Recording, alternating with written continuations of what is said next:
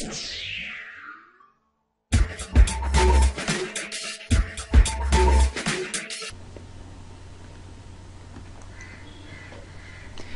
are given a system of 3 equations in 3 real variables, and we are asked what is the type of solution of this system, whether it has unique solution, no solution, or an infinite number of solutions. Now we will solve this using the matrix method. We will rewrite these equations in the form of a matrix relation. That means we have matrix A 2 minus 1 3, 3 minus 2 5, and 1 minus 4 1. These are the coefficients of the unknowns. Now the matrix, this is the matrix A. Matrix X will be x1, x2, x3, and the matrix B will be 1 2 3. Now we can see whether this system of equation have unique solution or no solution or multiple solution by checking its rank. The condition is if rank of A equal to rank of the augmented matrix A by B, and if this is equal to number of unknowns,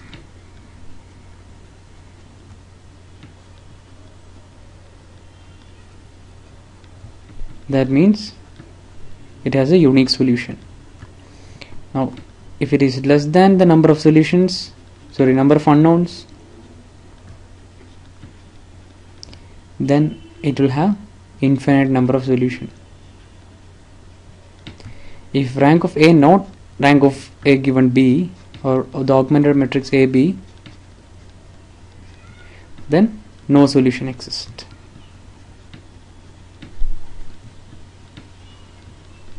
Okay. This is the condition we are going to check.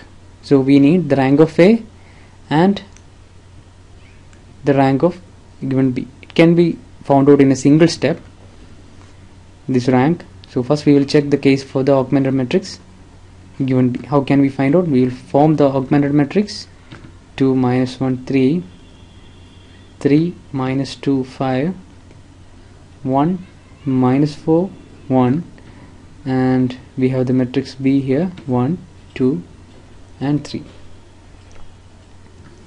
Now we will convert this matrix into row echelon form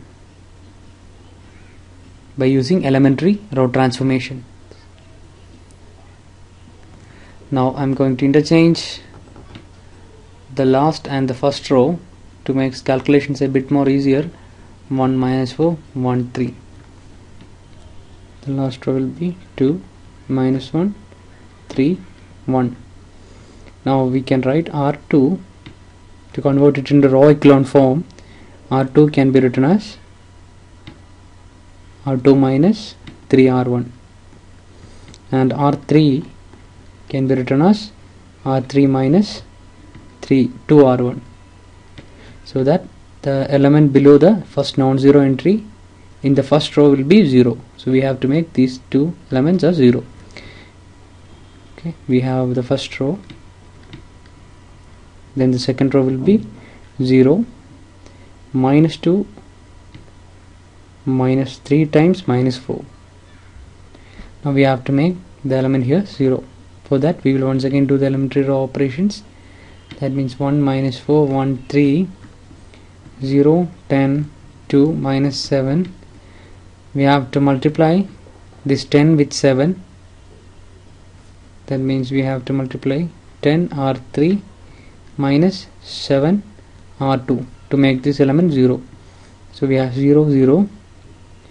The element here will be 10 minus 7 to 2, that is 14. 10 minus 14, that will be minus 4. And the element here will be minus 50 minus, so plus 49, that will be minus 1. So clearly the rank of the augmented matrix is 3. That is the number of non-zero elements in the row echelon form. The number of non-zero rows in the row echelon form. So the rank of A given B equal to 3. So what about the rank of A? Rank of A is the number of non-zero elements in A. That is also 3.